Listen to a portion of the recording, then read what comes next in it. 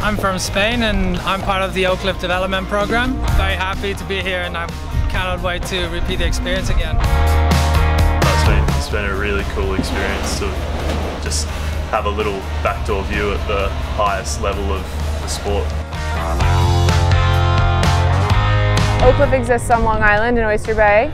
It's a training facility for people looking to get into sailing in all different types, both high performance, match racing inshore as well as offshore racing. Newport is one of the sailing capitals of the world, and there's a lot of really cool things that come through, so to be able to do this from my, seemingly hometown now is really an interesting and unique opportunity. The people that I'm socializing with, the people that I'm networking with are all people that I get to see around town quite regularly even when the race isn't happening. So it's valuable in terms of being able to take those things forward for new opportunities. Oakcliff was great enough to get us this opportunity to be able to come and spend some time with the guys.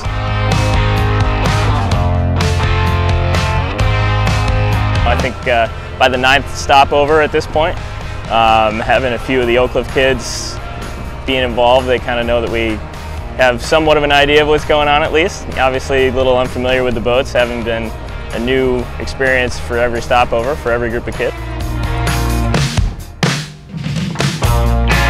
Mainly I've just been helping get everything off the boat when they arrived here in Gothenburg, and then I ended up going through all the wedge bags, cleaning them out, tearing down the containers now that we're getting ready to leave. It's been a great time here helping out Vestas 11th Hour Racing. It's a lot larger size program, a lot more going on, but it's been a great time. The plan for the future is for us to do more of this stuff. We're trying to do more of this because we think that it's going to improve the sailing world and sailing in the US by having the kids really see what it is needed to be a professional.